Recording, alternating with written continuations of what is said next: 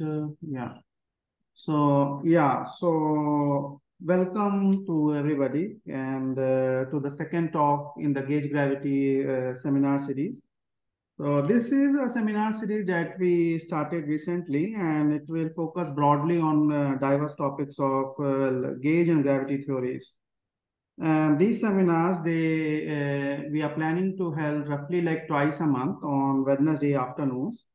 And we will record them and upload them in the CHEP YouTube channel. And we hope these seminars will bring the experts in this area and will become a platform for idea exchange and academic activities. So a couple of remarks for the talk. During the talk, the audience is requested to please be muted, and the members can ask the questions while either in the end of the talk by raising the hand, or if it is an urgent question, then maybe they can write it in the chat box and we will read it. And or if there are small breaks, like if the speaker has asking something in the middle, then maybe we can ask still the questions. And today the speaker is Jean-Luc Lehners. So he will tell us about a small universe, and currently he is ERC research group leader in theoretical cosmology. In the past, he has held position in Parameter, Princeton, and Cambridge. So let's join to welcome the speaker, Jean-Luc Lehners, and let's hear from him. Thank you very much. Thank you, Gaurav, and thank you for the invitation. It's a pleasure to give this talk. Unfortunately, I can't be there in person. That would be very nice, but maybe some other time. Yes, you are welcome in the future. Thank you. So what I would like to talk about is essentially some possible consequences of the no boundary proposal that I've recently been working on. And this is work that was done. Oh, now it works. That's work that was done together with Jérôme Quintin, who is at the University of Waterloo. And it's based on many earlier works that I did with Alice Di Tucci, Job Feldbrugge, Caroline Jonas, Laura Sperner, Neil Turok, and other people. So I won't cite them every time, but all of this is based on this joint work.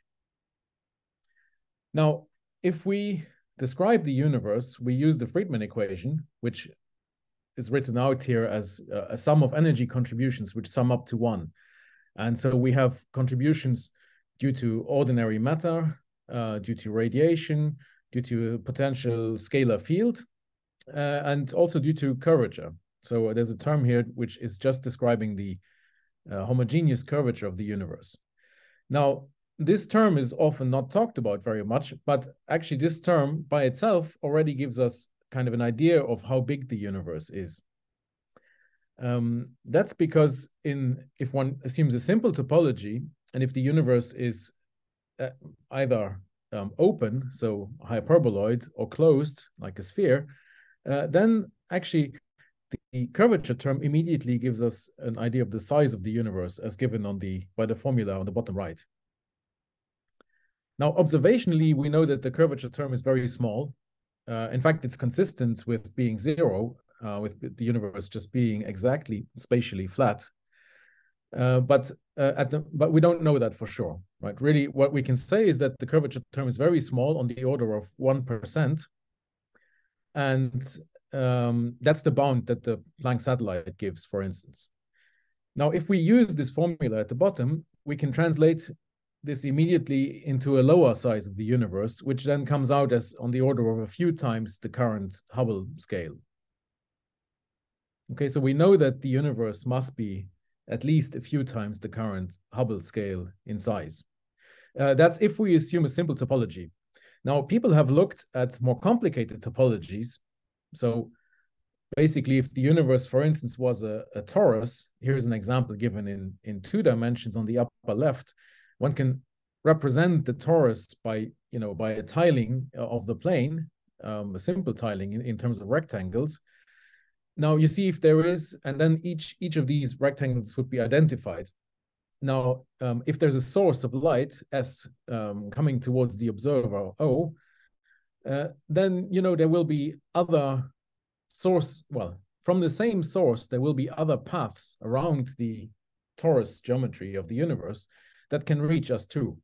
Now, light will have to leave earlier and come from a different direction to reach us at the current time.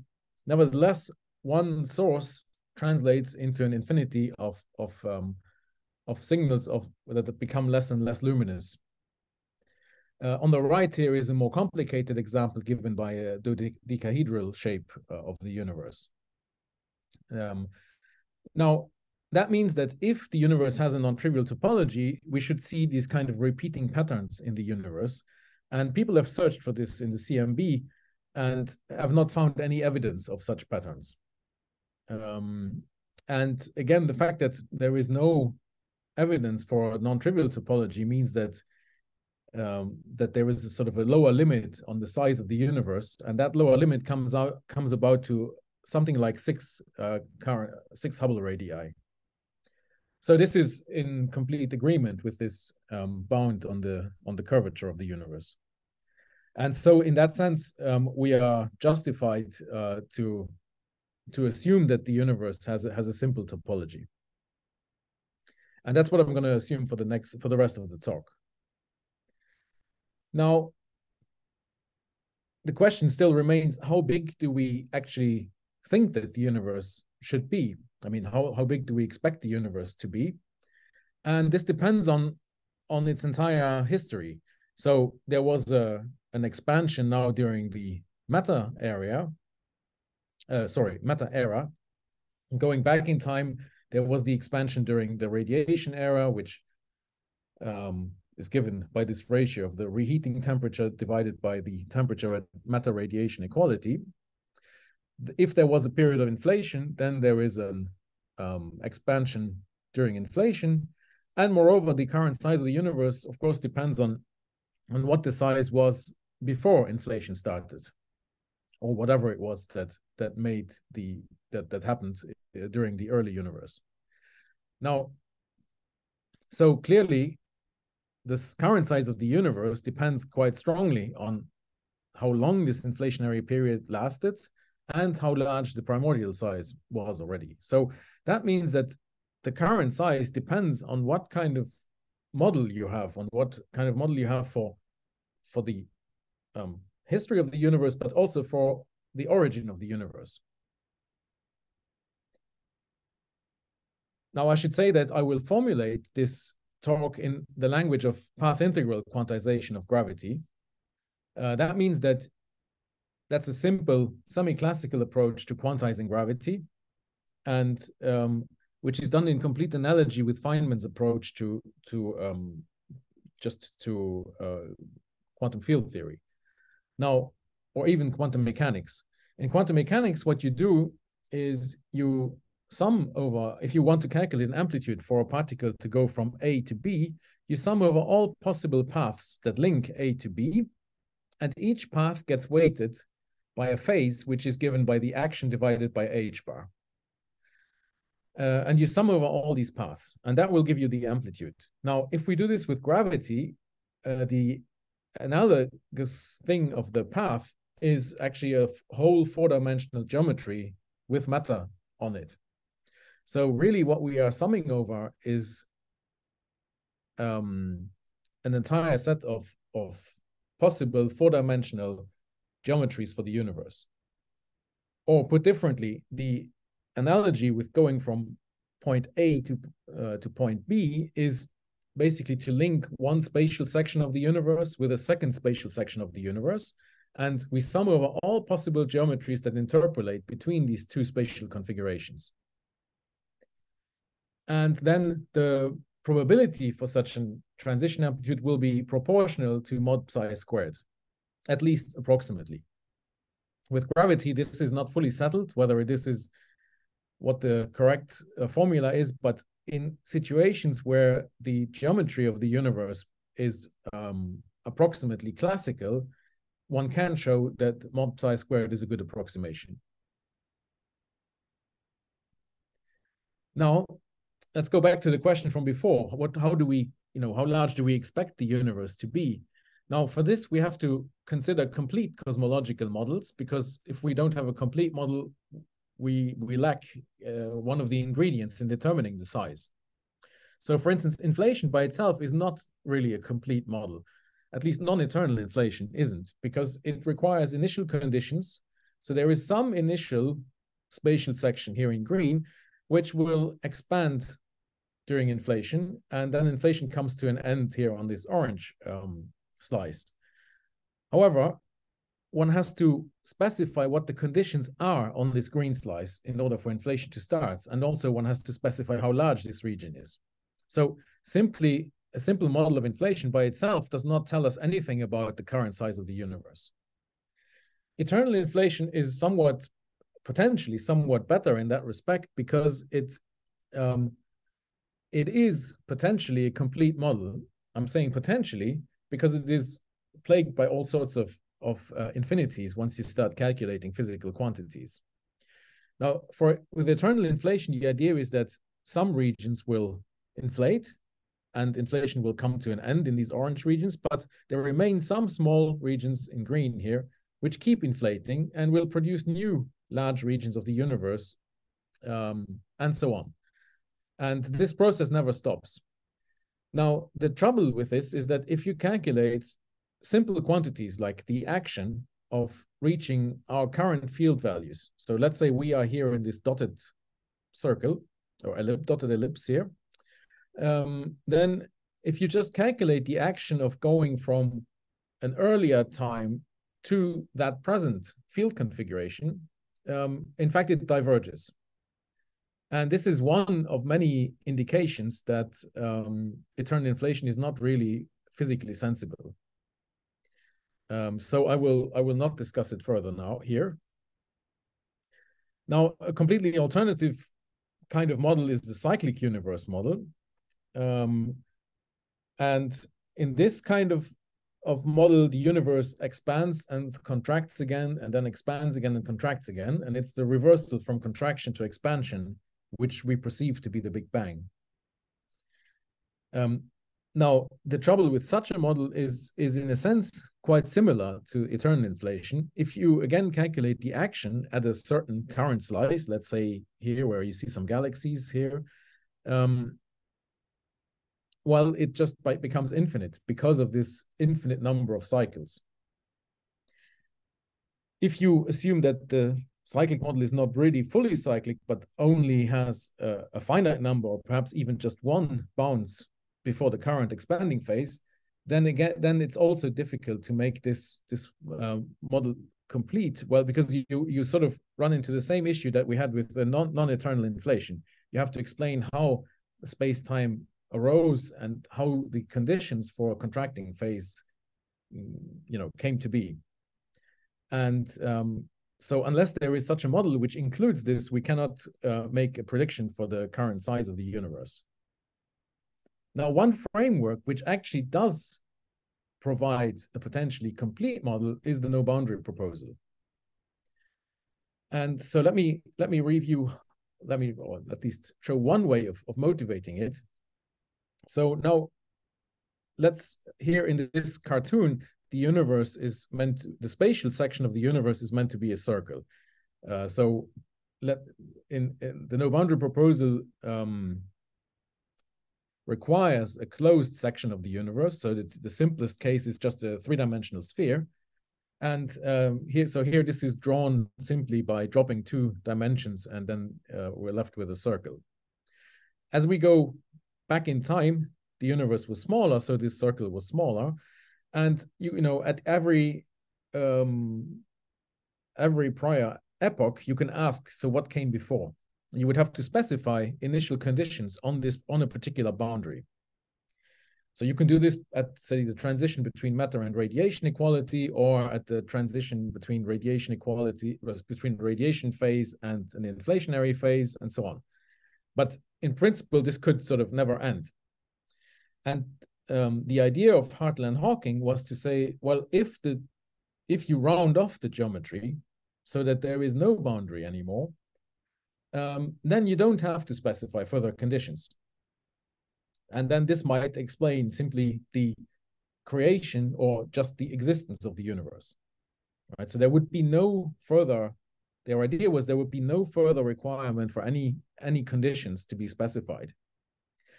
Now, in a Lorentzian geometry, this is simply impossible because of the singularity theorems that Penrose and Hawking proved.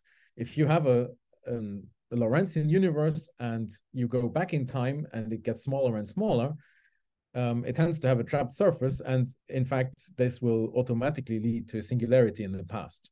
But if there's a singularity in the past, it means there's a point where we don't know what happens, where one would have to put boundary conditions. And so then again, that would not be a complete model. Whereas if one does round off the universe, it stands a chance of being complete. However, this then, from the argument just given, requires going beyond Lorentzian geometry. And in fact, the geometry near this bottom part needs to be Euclidean, just like the surface of a ball. In that case, one can have a closed and regular geometry. So the idea that Hartle and Hawking then had was that in this path integral, we would sum over all configurations of geometries and meta configurations which are rounded off in the past, so which don't have a boundary to the past. There would just be the final boundary, which you can think of as being today, and with the current field values. So the wave function would be a function of these final field values, and in the path integral, one would sum over all geometries and meta configurations which lead to these final field values, but are where the geometry is rounded off in the past. So does it mean that when you start from Euclidean and so it eventually has to be Lorentzian, right? Yeah. So in fact, the yes, I'm coming to that in a minute. In fact, so just give me 1 minute. I will address precisely this issue. Actually, let me say it straight away since you're asking. So the idea is that really, you see, there's a final field configuration up here on this final spatial slice of the universe. And then one sums over geometries which are rounded off in the past. But you see, these geometries which you're summing over are not the physical space-time. Really, what one does is one looks at a series of such final configurations, which with a history of possible field values. And if the probability is high for such a history, then one would say that, you know, that sequence of final configurations is the physical space-time. And that will be a Lorentzian space-time. And the reason why this is a Lorentzian space-time is that the probability tends to be high when the wave function is of WKB form. And when it's of WKB form, in fact, that means that these final configurations are solving the Einstein equations, the Lorentzian Einstein equations.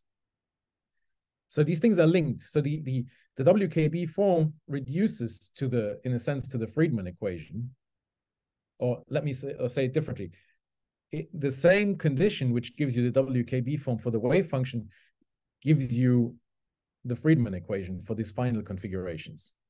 And so if the wave function is of WKB form, one predicts a classical Lorentzian spacetime to emerge. That's also another way of saying it. On the other hand, if the wave function is not of WKB form, we cannot really describe the resulting spacetime classically. So this would be a situation that would happen at early times in the no boundary proposal, when the universe comes into existence. In a sense, right at very early times, you cannot give it a classical description. So am I correct in understanding this top curve that you have in this picture as some kind of time that becomes Lorentzian at late times? Yeah, this would be the curve is meant to represent the inferred classical history at late times.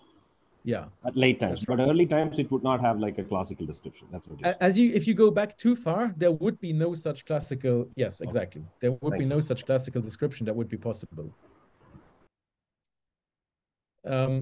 So, and the idea would be to have this sum over these geometries, but then one can approximate this integral simply by a saddle point. In the sort of semi-classical approximation, when h bar, or sorry, or more precisely, when the action divided by h bar is very large. So you see the advantage compared to what I was saying earlier about the action blowing up is that this is constructed such that if you calculate the action, you know, this is finite. This geometry is finite and regular. So the action will automatically be a finite number. And so by construction, in a sense, that is this should be semi-classically well defined. Now, when the action is very large compared to h bar, then then just as in ordinary quantum mechanics, the transition amplitude, or the wave function, is approximated by a saddle point. And the saddle point is a point where the action is stationary, so where the classical equations of motion are satisfied. However, the fact that we want these geometries to be rounded off means that we will need a solution of the classical equations of motion, which is not a Lorentzian solution, because the Lorentzian solution will not give this rounding off. It needs to be a complex solution in general of the equations of motion. So the saddle points are solutions of the Einstein equations, but they are complex solutions of the real Einstein equations. Now, another point, which actually I won't discuss today, but I think it would be good to mention it, is that the general prescription for how this integral is done in detail is not known. One can study certain simple examples where one restricts the number of fields. This is called mini superspace, for instance, where you just consider the scale factor of the universe and maybe an anisotropy function, but you don't consider a full general metric. And in these mini superspace examples, it is, when you study them, you notice that, in fact, one cannot define the integral as summing over purely Euclidean metrics. This simply doesn't work because this integral is divergent. That was the original idea of Hartle and Hawking, but unfortunately it doesn't work. One also cannot sum over Lorentzian spacetimes because it turns out that this gives the wrong saddle point. I will briefly come back to that later. But in fact, one has to sum over complex or classes of complex metrics. And also one needs to impose the appropriate mathematical boundary conditions at the initial at this rounding off point. So the idea is that there should be no boundary, but even having no boundary, you know, the integral still requires boundary conditions, and so finding the correct ones is non-trivial. Now this has been studied by many people, and I should of course also mention that your group is also working on trying to study precisely these issues, and which are very non-trivial. And it would be nice if eventually one would find a general prescription for what can work.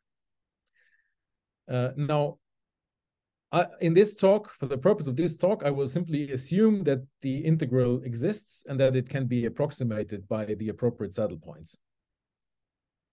And then rather, I want to look at what could be the physical consequences. Jean-Luc, I have a question. Yes.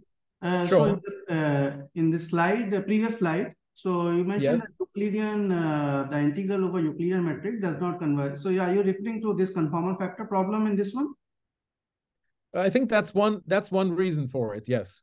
Okay. But it's very simple in the sense that you just see that if you sum over Euclidean metrics, there is always one asymptotic region for which the action diverges. And I mean, yes, in a sense, the origin of this is really the conformal mode problem, because that implies that the action is unbounded from below, and it's also unbounded from above. So also there's no way you can change somehow do a different Wick rotation and change the previous, the prefactor, the sign in front of it. So really there will always be some region of field space of Euclidean, in the field space of Euclidean metrics, in which the integral diverges. And that means that it's simply mathematically not defined. Okay, I see. Yeah. Now, okay, let me give you a couple of examples of such no boundary geometries. The simplest case is essentially a gluing of de Sitter space with Euclidean de Sitter space. Now, de Sitter space can be, Lorentzian de Sitter space can be represented if you take the, sorry, let me start again. If you look at de Sitter space in the closed slicing, so where the spatial sections are three-dimensional spheres, then it can be represented as a hyperboloid, where these three-dimensional spheres expand, but in fact, they come to a minimum size. And if one were to continue this geometry, it would expand again. So really, this is a classical bounds space-time. But here we would cut off that Lorentzian space-time at the waist, so at the minimum radius, and glue onto it a section of Euclidean de Sitter space, which is just a four-dimensional sphere. So if you take half of a four-dimensional sphere in purple here, you can glue it on to this Lorentzian de Sitter geometry. One can describe this by going to a complex time coordinate. So here tau would be, if tau is real, it's Euclidean time. If tau is imaginary, it would be Lorentzian time. Then one could represent this geometry where the solution of the equations of motion is simply sine of tau. So one could represent this solution by going from 0 to pi over 2, which is the maximum, the equator of the sphere, then doing a Wick rotation into Lorentzian time, and then continuing along Lorentzian time, where this function then analytically continues to cosh of Lorentzian time t. Okay, so that's the simplest example of a no-boundary geometry. Now, one can also add a scalar field, and then things get more complicated. Let me go back to this and say something else. So along this path here, which is first in purple, then in green, you see the field, the scale factor A, takes real values. But everywhere else, these values would be complex. So it's only along this line here that A takes real values. If one adds a scalar field and plots where that scalar field takes real values, then one gets a kind of a line like the one here on the right graph for a general scalar field value at the bottom of the geometry. And one can do the same for the scale factor of the universe. And you see then also it becomes real along this black line, but it's not the same as this line that I had before. And moreover, for a generic scalar field value, you see at late times, as we go up in this graph, if one would put these two graphs on top of each other, these lines would not overlap. That means that you could either have the scalar field being real at late times, or you could have the scale factor real at late times, but not both. So you wouldn't get a classical universe, basically. What you have to do is you have to tune the imaginary part of the scalar field. For instance, you have to tune it right at 0, at the bottom of the geometry. And if you do that, you can tune it such that these two lines will overlap at late times. That means that sorry, you can tune it such that at late times the geometry become that both the scale factor and the scalar field take real values. Yes. So can you explain what was those red arrows in your previous slide? I didn't quite catch that. Sorry. Ah, the arrows. Oh, we don't need them.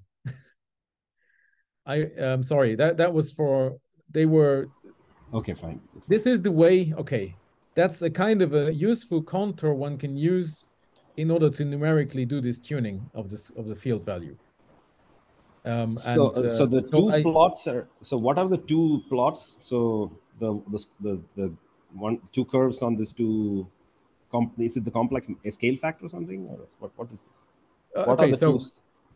yeah, so what I'm showing is the complexified plane of time of the time.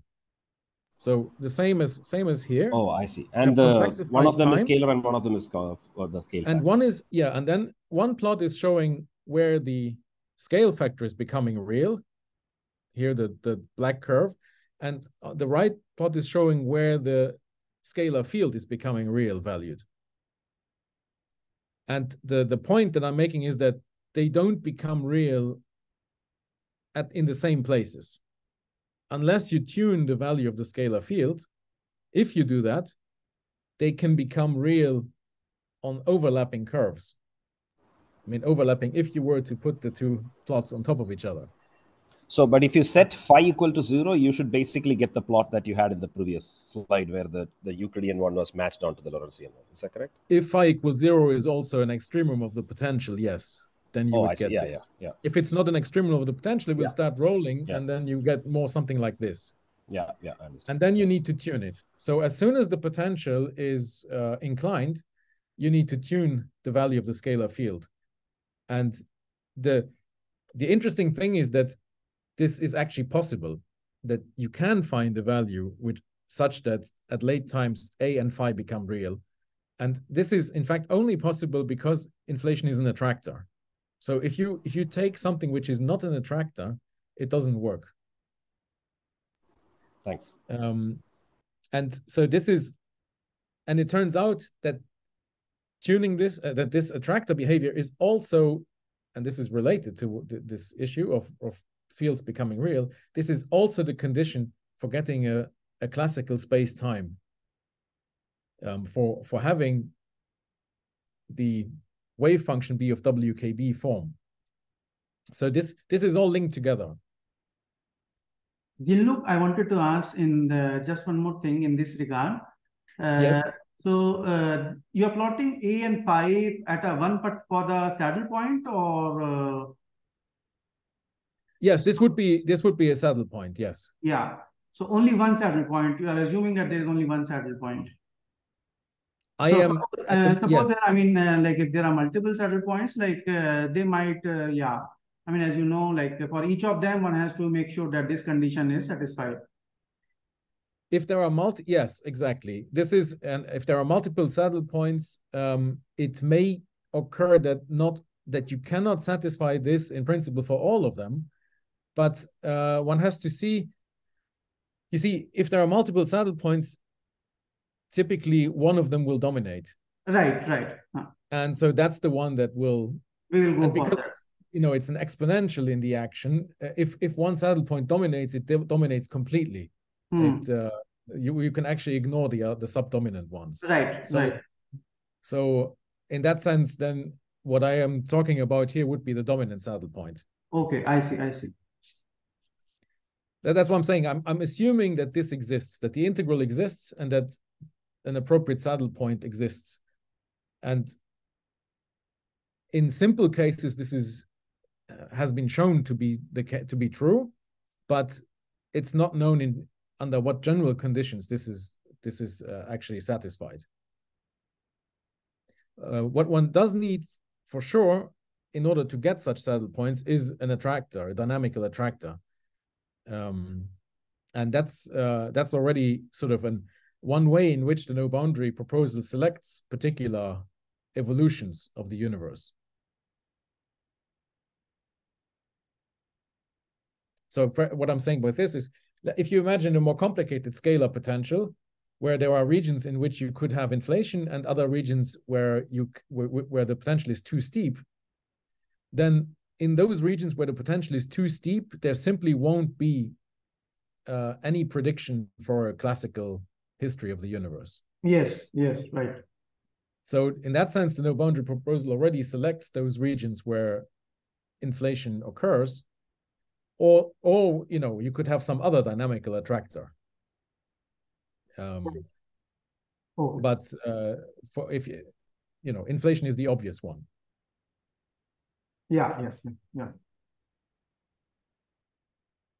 Now, let me make one more comment about this, which is, so if we look at the Friedmann equation written out just for the scale factor A and the scalar field phi, now, you see, at the bottom of the geometry, we want this geometry to be compact. So we want A to go to 0. But we also, you see, this also means that, but the geometry should also be regular, which means that when A goes to 0, this left-hand side should not diverge. So A dot squared plus 1 should also go to 0. And this is again a way of seeing that you need a Euclidean geometry. You see, the dot here is the physical time derivative. You cannot solve this with a standard time. However, if you take a Wick rotated time tau, where tau is minus it, or plus or minus it, I should say, then you see, this can be satisfied. And this condition that A comma tau is equal to plus or minus 1 simply means that the geometry has to be Euclidean near the bottom. But this choice of sign is in fact very important. It looks like this is just a sort of a trivial thing, but this choice of sign is the choice of Wick rotation. So one choice of sign, in fact, leads to perturbations that obey a Gaussian distribution and that are suppressed, so where large perturbations are suppressed. Whereas if you take the opposite sign choice, the perturbations would obey an inverse Gaussian distribution, which would actually make the wave function non-normalizable. You know, it would mean that larger and larger perturbations are more and more preferred, and that simply does not give you a large, smooth universe like the one we see. Or mathematically speaking, it gives you a wave function which is not even normalizable. So we have to choose this stable sign, and that sign is, in fact, precisely that corresponds to the standard Wick rotation that is done in quantum field theory. What is important about this is that this choice of sign also determines the weighting of the background. So here, if there's a cosmological term lambda, you see this background goes as e to the plus 1 over lambda. Whereas if one had taken the other sign, it would have gone like e to the minus 1 over lambda. And so it gives the opposite predictions, right? You would, in this case, e to the plus 1 over lambda, you would prefer small lambda. So the other choice of sign, it would be the other way around. So this h is the metric perturbation. Is that correct? The h here is, you can think of it as a gravitational wave perturbation. Yes, a metric perturbation. But in fact, for scalar field perturbations, one gets a completely analogous formula. Right. Okay. Yes. Thank you. But yes, in this case, the way I've written it, it would be gravitational wave perturbation. Also, really the dependence on the wave number k here would not be exactly k cubed, but it's something more like k times k minus 1 times k minus 2, which the expression you need on a sphere, right? I mean, I've given just the approximation here for large k. What I'm trying to indicate here is that in one case, you get the standard Gaussian perturbations that we see in the CMB, and in the other case, you get something which is completely differently behaved, where large perturbations are preferred over small perturbations, and where actually the model breaks down. So in the language that you're using before, where there was a scalar field, this lambda would be the potential of the scalar field at the minimum or something like that. Is that exactly? So I've written it out in that way here. If one now takes the model with a scalar field, then what replaces the lambda would just be the value of the potential at the south pole, which is the bottom of the geometry.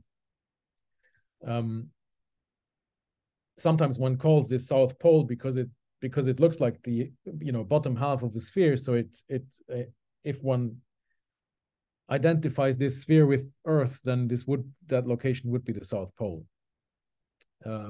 That's of course just jargon, but I'll sometimes use this expression.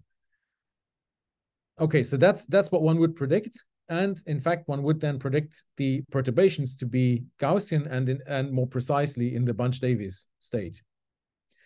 So this sounds very good. However, there is something troubling about this e to the 1 over potential, which is that you can see from this formula you can see very clearly that you would prefer the potential to be small. So if you ask, how long do you expect inflation to last, you get something that, that the highest probability would be for inflation to be as short as possible. You need, as I said before, there needs to be some inflation, otherwise one does not get a classical universe at all. But it turns out that that's not very much that you need, just a few e-folds, say 3 or 4 or 5 e-folds. That's certainly enough to get a classical universe. However, that's too short to be in agreement with observations. In fact, it would not solve the flatness problem at all. Because here you see the spatial section is still a sphere, so that it would have a large curvature. Also, you would not get CMB fluctuations on the right scales. And also the universe itself would be extremely small with such a short inflationary phase. In any case, this is simply not in agreement with observations. So let me introduce one more recent idea which might help in this regard. And this comes from the following question. We saw that no boundary solutions are typically complex solutions of the field equations. But the question that one may ask is, what kind of complex solution should actually be allowed in quantum gravity? Can we, in fact, allow all possible complex solutions, or maybe only some? And I should say this is, again, a question which is not fully clarified, the answer to this question is not fully known, but there has been some progress on this recently. So what is clear is that certain complex metrics are definitely useful. So for instance, if you take just the Schwarzschild black hole and you make it, you transform it to a complex metric by doing a Wick rotation, then what you find is that this black hole metric transforms into something which has this kind of cigar shape. So it turns out that the metric ends at the horizon, and you have to make the Euclidean time coordinate periodic in order for the metric to be regular. So it turns out if you don't make it periodic, or if you choose the wrong period, then it has a deficit angle. It becomes singular. But if you choose the correct period, then this also automatically, by analogy with quantum field theory, with thermal field theory, then by analogy with thermal field theory, you immediately get the correct temperature of the fluctuations. You get the Hawking temperature. And you can do the same thing with more complicated black hole metrics. For instance, if you take a rotating black hole, it has this dt d phi term, a term which mixes time and an angular variable. If you Wick rotate this, you get an explicitly imaginary term in the metric. So the metric becomes complex. And these metrics certainly seem to be physically sensible, and in fact, that's the quickest way of deriving the Hawking temperature. So these seem useful. There seems to be no reason to disregard them. But there are other metrics, complex metrics, which give much more nonsensical predictions. So here's a very simple example that was given by Witten in a paper last year or a couple of years ago. You take ordinary flat space written in polar coordinates, and you see if we take ordinary flat space here, this coordinate r would be a radial coordinate, so it would take values going from 0 to plus infinity, just real values from 0 to plus infinity. But since this is gr, we can do a coordinate transformation. We can let r become a function of some new variable u. And this is simply a coordinate transformation. So it's still flat space, but now you see r can, as a function of u, could be a different kind of curve. For instance, it could be a curve which approaches the real axis at large negative and at large positive values of u, but in between it would go around the origin. If you look at, then this becomes a complex metric. And in fact, it describes a kind of a wormhole, because asymptotically, this is still flat space, but in between, there's a complex wormhole. But you see, because this was flat space, just written in strange coordinates, that means that this choice of coordinates will not change the value of the action, and the action will still be 0. So now we have a 0 action wormhole, but 0 action means 0 weighting also. It means that actually this is just as likely as a classical solution. It's not something like a tunneling solution which is suppressed, but this would not be suppressed. These wormholes should exist everywhere if they were allowed. So just So to understand, clearly, yes. So in the lower plot, is it U plane or R plane? Is it still R plane? It seems like it's the value. It's the R plane. It's the value of R of U. I see. So what I'm saying is R tends to real values at large. I see. Positive when it becomes large and positive. And sorry, I'm saying it differently. So you would have to let U be some real parameter describing this curve. Now, along this curve, U could go, for instance, from -infinity to +infinity. In that case, but this is still the R plane where R takes values. When U goes to -infinity, R would be approximately equal to U, and at large positive values also. But for values of U near 0, say, R would be complex and cross the imaginary axis here. Yeah, essentially it's a way of legitimizing extending R to -infinity, right? Right, but you don't want to go through 0, because that would give you a singularity.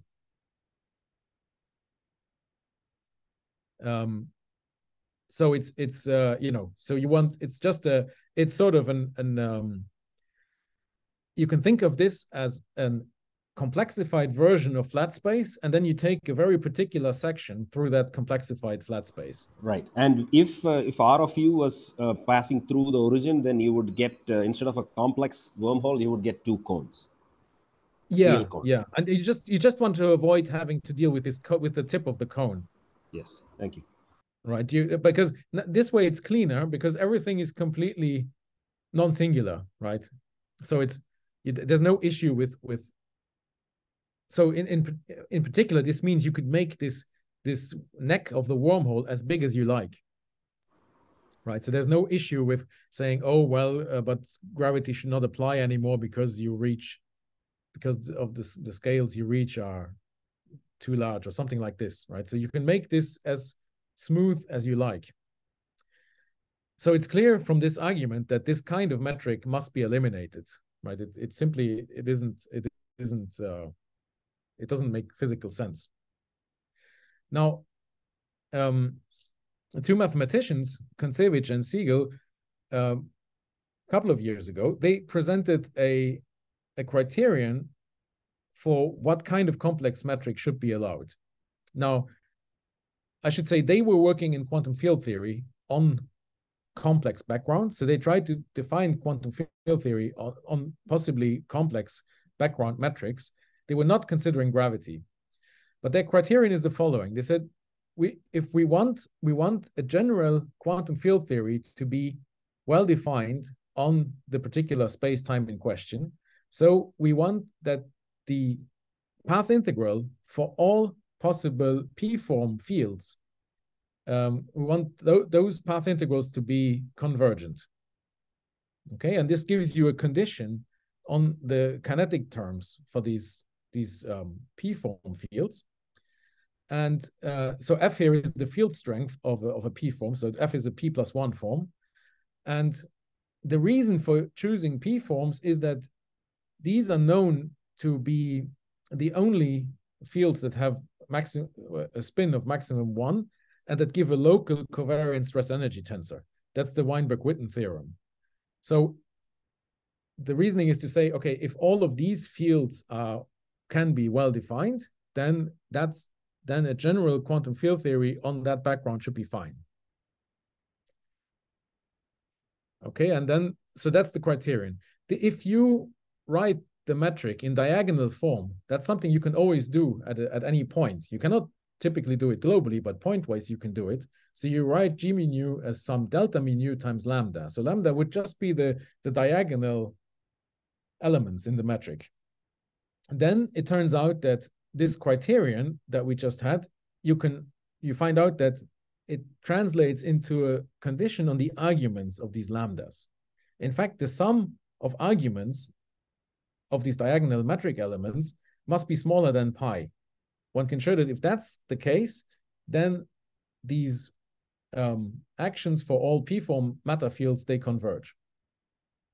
Okay, so this, I'm not going to go through the argument. It's easier if one does it, you know, it's easy to do and you get it in 2 minutes. You just have to, but you have to just write it out on paper. So there's a simple criterion which they propose, which would tell you whether a given space-time metric, or with a given metric is allowable or not. Now, one should actually, I should point out that the idea they mean is that what they mean is that you define your quantum field theory on such a complex space-time, then you take the limit to go to Minkowski space-time, which actually brings you to the boundary of this allowed domain. So it turns out that for Minkowski space-time, where the first diagonal metric element is -1, the argument is already pi. So for a Minkowski metric, you saturate this bound. So the idea of Kontsevich and Siegel is that we live on the boundary of this allowed domain. So mathematically speaking, you would do your calculations in sort of a deformation of Minkowski space-time, something like an I epsilon prescription. And then at the end of the calculation, you take your epsilon to 0 and you get to a Lorentzian or space-time. That's their idea for quantum field theory. What's important there is that, you know, if you do something like this, you cannot let this epsilon change sign, right? So it's fine to go to the boundary of what's allowed, but you cannot cross that boundary. That's what this bound would not allow it. And it turns out that now if we go back to this pathological metric. I have a question. Yes. So is it correct to say that this kind of a condition, it is like a kind of gauge fixing in a space of complex metrics? It's not really a gauge fixing. I mean, the idea is that the metric is already given. Right.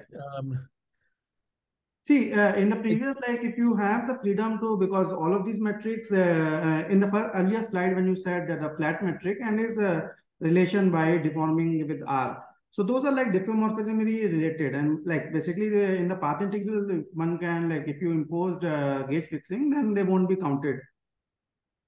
So in that sense, basically, I was just wondering if we put these kind of additional conditions, like whether maybe, not sure, but like maybe just, yeah.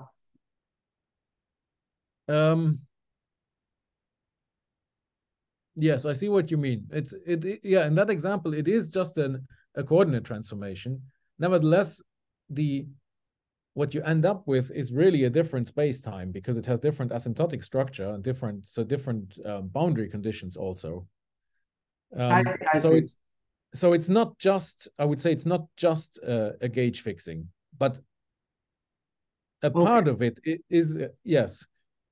The trouble is that there is no complex generalization of the diffeomorphism group. So one cannot really talk about complex diffeomorphisms. I see. You have to, I would simply say it is a criterion for what kind of complex metrics you want to allow and what kind you don't. But I agree that mathematically this should be made more precise. I see your point by saying this is very much like simply a gauge fixing, but yeah, I think it's a bit more than that. But what what the precise mathematical description is, I think not really clear. Okay. But what I can show you here is you take this example again. And so now this is already in diagonal form, this metric. So one would just sum the arguments of these diagonal elements.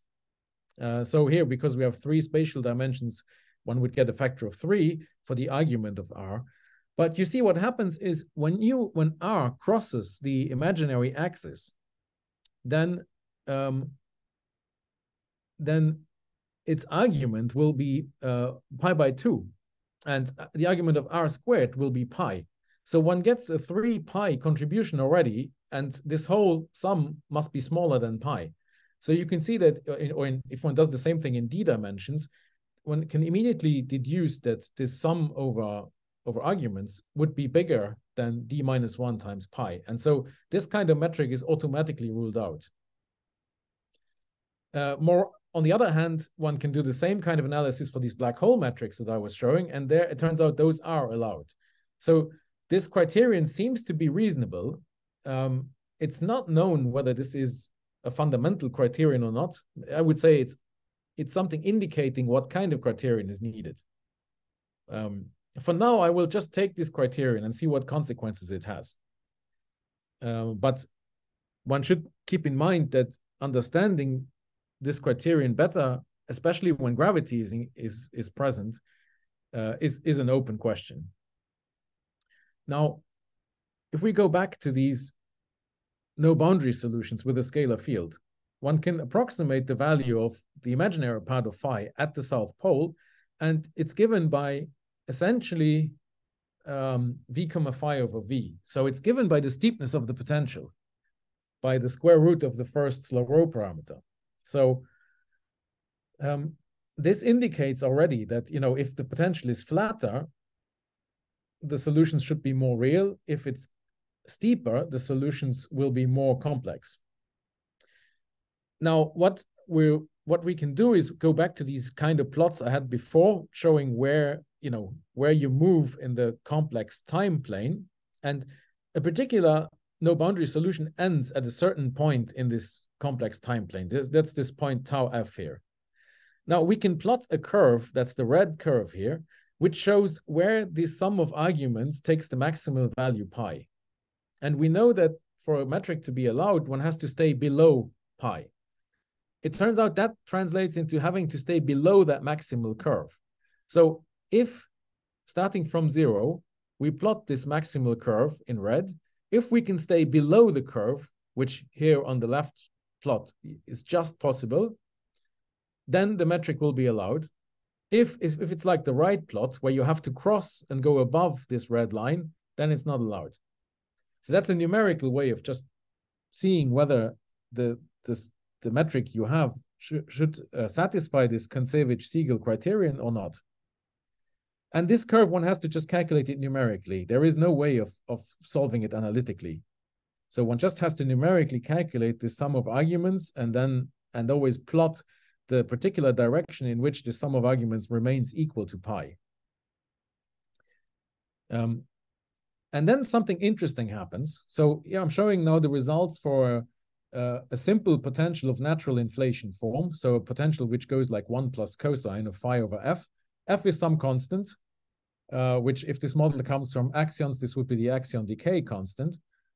You can simply think of it as a constant that determines how wide this potential is. Now, there's something interesting that happens, which was first noticed by Hertog, Janssen, and Carlson, which is that there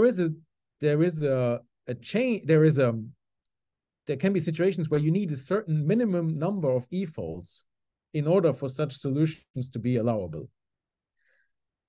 So basically, if you are too low on the potential, it turns out the metrics are not allowable. And that's because they are more complex. If you go further up on the potential, you see the potential becomes flatter. And when the potential becomes flatter, the field values become more real. And then these arguments of metric elements become smaller. And then at some point, the geometry is allowed. Now, what's interesting is that the minimum number of e-folds that are required depends on this constant f. But you see here for f equals 4, it's a bit over 20. For f equals 5, it's around 40. For f equals 6, it's around 60. You get values which are sort of order 10, say, or 10 to 100 or so. Now, one should compare this with what, okay, so what's the consequence of this? Now, you see, we said earlier, the no boundary proposal prefers being low on the potential. So you have a higher probability the lower you go on the potential. However, if you are too low, the solution is simply not allowable. That's this red region here. And in blue would be the region which is allowable. But if you combine the two effects, you see you would be most likely to be allowable, but as low as possible. So to be sort of just at the edge of where it is allowable. And so, in fact, you would what this means is that if you combine this no boundary weighting with this complex metric criterion, you predict that inflation should last sort of a certain minimal amount of e-folds. Minimal, but such that the metric is still allowed. Now, if you look at what these models that I just showed predict, then the minimal values are always these big dots at the end of the lines. You see, when f is small, we are outside of what is compatible with observations here in terms of spectral index ns and scalar tensor to scalar ratio r.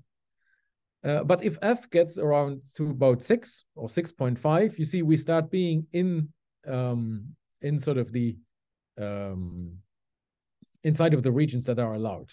I should also say that the Planck results are shown with the assumption that the universe is spatially flat. If you relax that assumption, like here, and assume the universe is spatially curved, these error bars would be a bit bigger.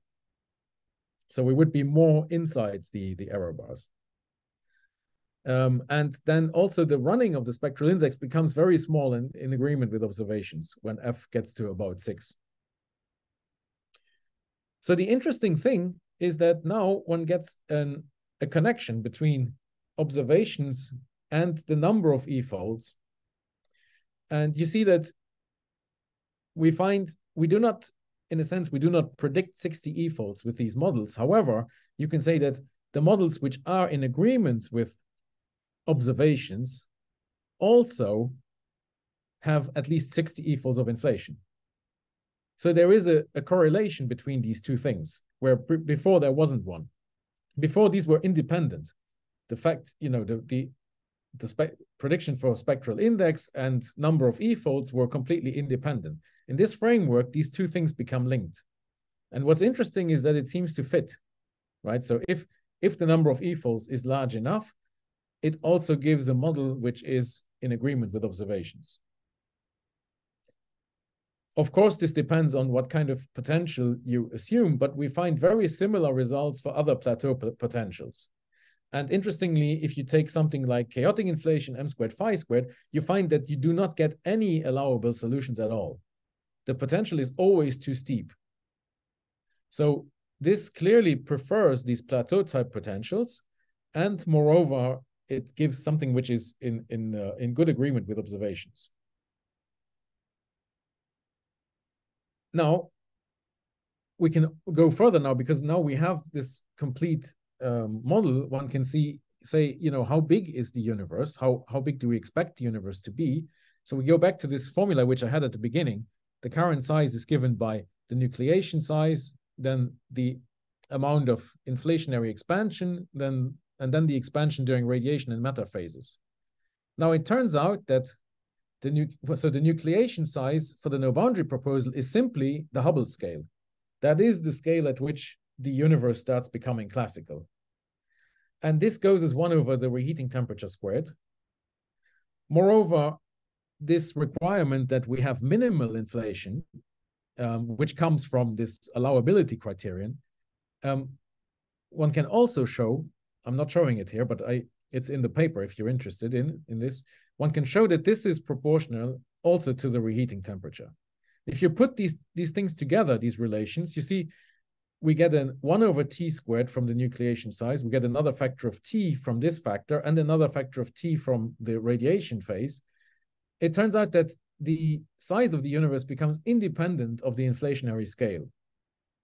So you could have an no boundary instanton in which you nucleate at a larger size, but then you will automatically expand a bit less, or you could nucleate at a smaller size and expand a bit more. You always end up with the same current size of the universe. This is a sort of a funny feature of the no boundary proposal. And if one has this minimal amount of inflation, that means that in fact, one would expect the universe to be not much larger than the part which we currently observe. And perhaps this is even observable in the future, in the sense that if the universe is really just a little bit bigger than it had to be, then omega k might be measurable in the future. The trouble is that the current bounds on the omega k, so on the curvature parameter, are at about 1%, and they are observable certainly to about 10 to the minus 4, but at about 10 to the minus 5, it gets difficult because one has the CMB fluctuations at that level, and it becomes difficult to disentangle what's now, due to CMB fluctuations and what is just the, it becomes more or less impossible to disentangle the low L modes in the CMB with just the average curvature. So there is sort of a small window of opportunity where omega k could still be measured and where one could show that the universe indeed is positively curved spatially. But if inflation lasts a bit more than that, it won't be possible to see it in this way. Maybe there are other ways, but in this way, it will not be possible. So the minimal inflation assumption that you had was it put by hand, or was there a reason other than? Well, so it kind of comes out because of this. So it comes out here because it turns out that the point at which the metrics become allowable, this turns out to be pretty much exactly the 60 E-folds. Right. So that's basically but the boundary of allowability, right? That's the boundary of allowability. Yes, between, but it is. Yeah. Yes, and it happens to be. That's what I'm saying. It happens to be, and this is a nice or interesting coincidence. It happens to be at the same level where we also know you need that's the minimum number of E-folds of inflation that you need to solve the flatness problem. And here you can calculate that number exactly, because what you need to do is you need to dilute the curvature of this sphere. So the universe is spatially a sphere which has a given curvature, and you need to dilute that. So it's not like normally when people talk about the flatness problem, they say, well, if the universe had an omega k of order 1 initially, then you need so and so many E-folds of inflation. Here we don't need to say something like order 1. We have the exact relation, the exact number for omega k. So what I'm saying is you can calculate omega k as a function of the scale factor a, and then you see that you need a certain minimal number of E-folds, which is about 60 for these models here, in order to solve the flatness problem. And that also happens to be precisely the minimum number in order to have an allowable metric. So this is, in my view, a complete coincidence. And we don't actually have an explanation for why these two things happen to occur at the same time.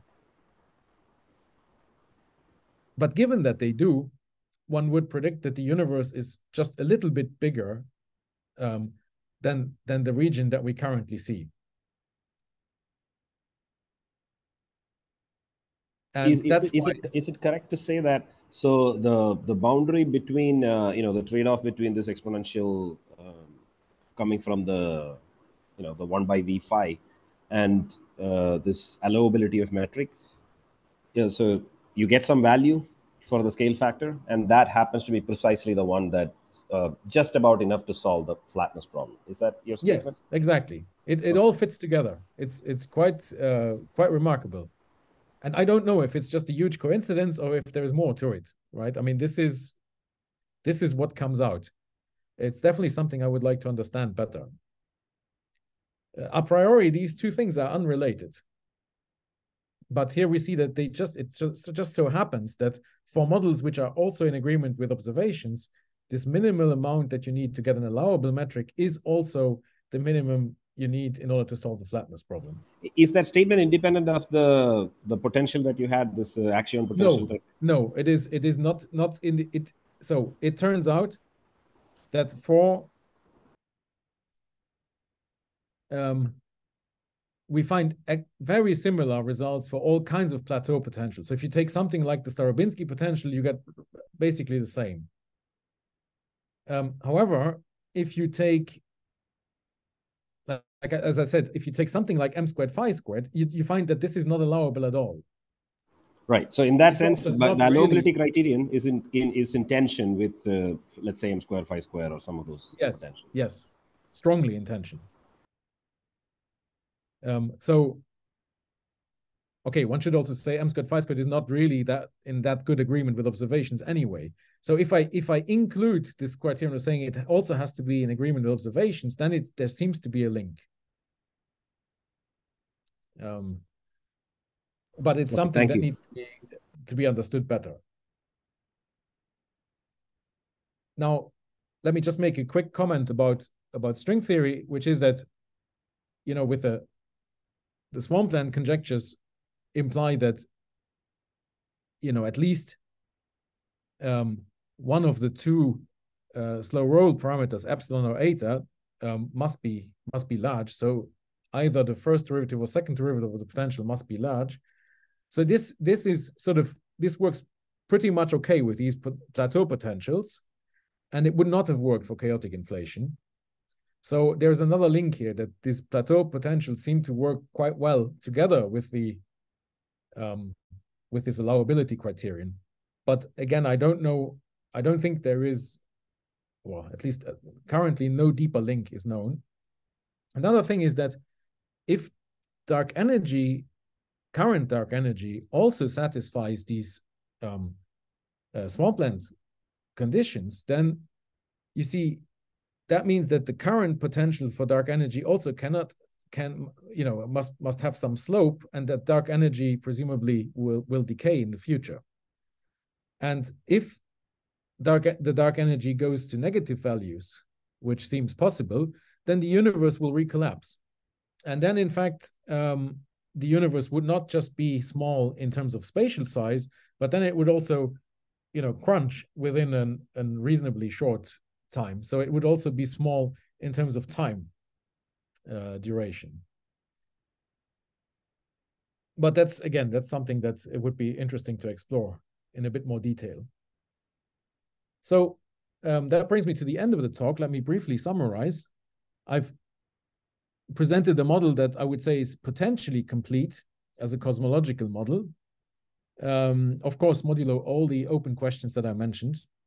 And this is inflation, but with no boundary initial conditions. And there's an interesting competition that occurs in these models between having a higher weighting for short inflationary phases, but requiring a long enough inflationary phase in order for the metrics to be allowable. So these two criteria work against each other, and they seem to prefer phases of inflation that are short, but long enough to be in agreement with observations, but short enough that the consequence would be that the universe is actually not much bigger than the part that we've already seen. Thank you for your attention. So thanks, Jean-Luc, for the wonderful talk. So are there any questions? There is one question in the chat box, and one more question in the chat box. So the first question is, Jean-Luc, can you see the chat box? I have, yes, now I can see it, yes. Hang on. The first question is that I take k equals 1. Yes, well, this is a choice of units. So I'm choosing, so I can set k equals 1 simply by choosing the appropriate units for the scale factor a. And so the fact that currently the curvature is small, you see k can be 1, but the omega will go like, you know, 1 over a squared. And so when a is, it just means that a has to be sufficiently large. So this is just a choice of units. Now, the second question was, to my understanding, employing no boundary proposal with allowability criterion gives a theoretical prediction of the size of the universe without compromising on the flatness problem. What are the consequences if one tries to employ the tunneling proposal? Well, the trouble with the tunneling proposal is that this is precisely the case where you choose this other sign for the Wick rotation. So in that case, you get perturbations which are out of control. And so in fact, if you look at the background geometries would be complex conjugates of each other. So they would satisfy the same condition for the allowability criterion, right? It would actually be the exact same criterion, but if you now put perturbations on this geometry, they will blow up. So one would get the same because this allowability criterion is a sum of absolute values of arguments. If you change a geometry to its complex conjugate, you get the same value. But it's not. But the real problem with the tunneling proposal is this issue that the perturbations are blowing up, and in particular, gravitational wave perturbations, which you cannot change because they are already, their action is already part of the Einstein-Hilbert action. So it's automatic. These are automatically there, and there's nothing you can do about the fact that they blow up.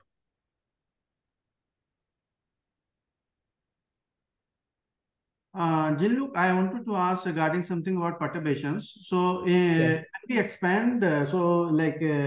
We have just considered up to second order in the perturbation h square.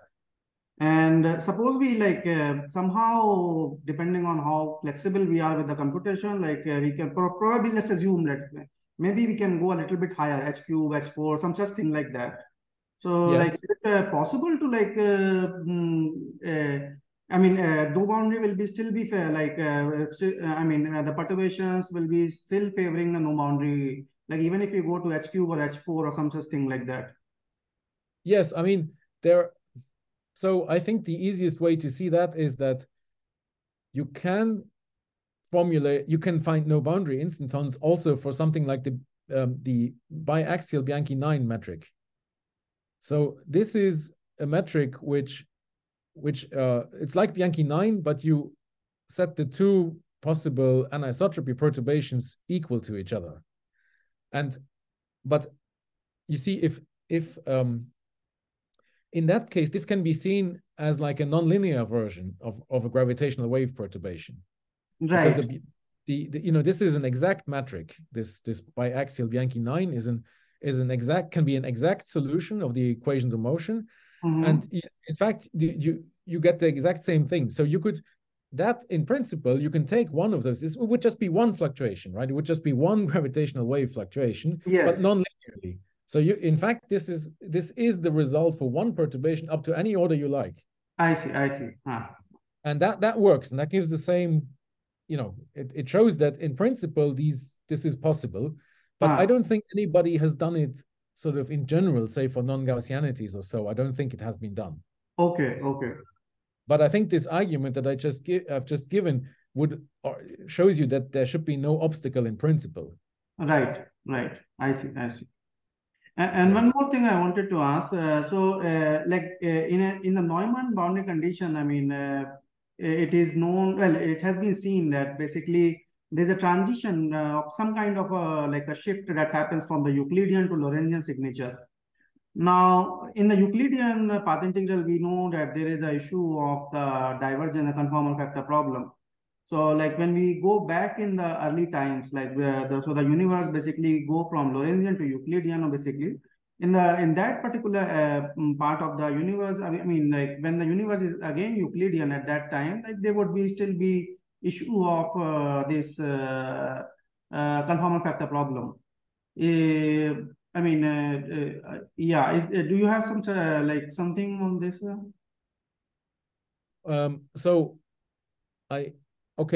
Well, with the Neumann boundary conditions there, you still need to sum over certain complex classes of metrics to get a convergent path integral. Right. And so, but then once you have that definition, you can go to small sizes also, and it's still, the definition still holds. But the path, the integration, yes, it can happen that when you go to a final size that's smaller than the radius, the Hubble radius. Yes. Where actually you expect the geometry to be purely Euclidean. Yes. You can, then typically you need to change the contour of integration. Right. Yes. So you can do it, but you do need to change the integral is defined a bit differently.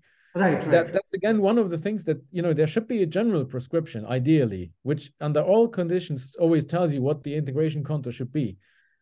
But I think that's not known at the moment. But in examples, you can see what the contour should be, right? You can find one that works. I see. But I would say what's not really solved yet is what is the physical, what's the physical meaning of that contour? That's not known. See, like if you just work out the Neumann path integral, and it gives you some basically some exact result in terms of airy function you will get. Now, what it's seen that if you reduce the size of the universe, then basically you will see that it's behaving like a Euclidean universe. Now, the question that occurs in our mind, like when the universe is behaving like a Euclidean thing, do I again witness this conformal factor issues or not? But yeah, as you rightly said, that even if you do the mathematics, I mean, you can clearly see that, okay, there is this Euclidean saddle that is there, which is becoming relevant, and the contour gets appropriately chosen at that time. Yes, I should add that, when the wave function is not a WKB form when you go to such small sizes, so you don't really have a classical. So saying the universe is Euclidean is not really true. It's not really a classical universe at all. There is no classical geometry at all. You should think it's more like it's a bit like asking what happens to a particle that's tunneling while it is tunneling. Yeah. We sort of, while it is under the barrier, we see it when it comes out of the barrier and it behaves classically again. Yeah. But we don't really know. We cannot really say, at least right now, I think one cannot really say what's happening to the particle while it is under the barrier. And when the universe is this small, this is the analogous situation to when the particle is still under the barrier. Okay. So mathematically one can describe it, but I would say physically it's not really a classical universe. That's true. Yeah. I think there was another question. Yeah, there are a couple of questions in the chat box. Yes. So let me see. Chethan has another question. So there's also a question. Well, okay. If they were, so he's asking if one can reformulate this condition on the metric, the allowability condition, by a combined condition on metric and scalar field, and that's actually something that I did look into a little bit. So yes, it turns out there are situations in which the scalar field arises from dimensional reduction, and in the higher dimensional theory is actually part of the metric. In that case, one would then impose the allowability criterion directly on the higher dimensional metric, which would imply a condition on the scalar field also. And one finds in these cases a similar kind of condition, that the scalar field cannot be too complex. So it's a very similar kind of condition that one finds.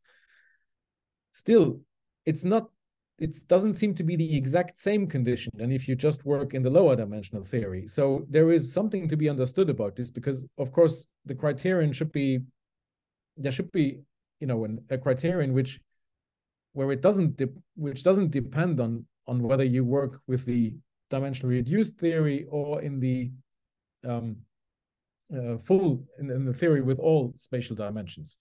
So I think that's one of the, that's showing that when gravity is included, this criterion is not fully worked out yet. But something like this criterion appears to be correct, because it simply from the fact that it does eliminate metrics that are clearly pathological, and it allows metrics that are clearly useful. So it has to be something along those lines. But again, this is you know, an area where one can do more work, and I'm sure there's more things to be figured out there. There is a question by Vikram. So it's before Chetan's question. Ah, sorry, I missed it. Let me take a look.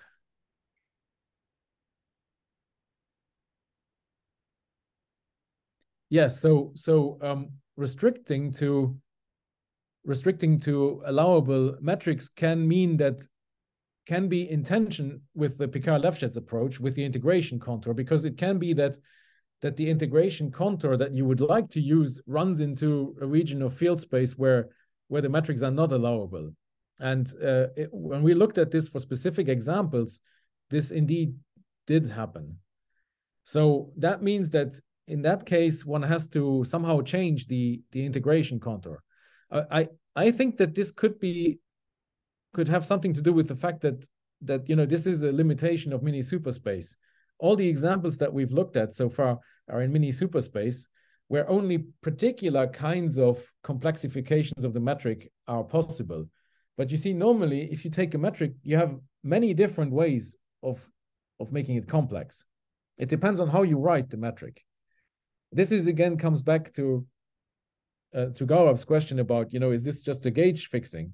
But there's many, if you take a certain metric, depending on how you write it and depending on how you let it be complex, you know, certain complex extensions are possible, are allowed, and some are just not possible. And so I think the trouble is that we don't know what should be the correct way of extending a given real metric to the complex domain. And I think when this happens, when the complex metrics start running into the, when the allowability criterion starts running into the integration contour, that perhaps one has just written the metric in the wrong way there. What is important, you know, what is certainly important, and that's what I focused on here in this talk, is that the saddle point itself is allowable. One can always find another way of writing the metric and then, you know, changing the integration contour to go along that particular way. But what you certainly need is that the saddle point itself is allowable. And so that's the criterion which I was using here. But I think this question of what happens off shell is very interesting. And again, it's something one can explore more.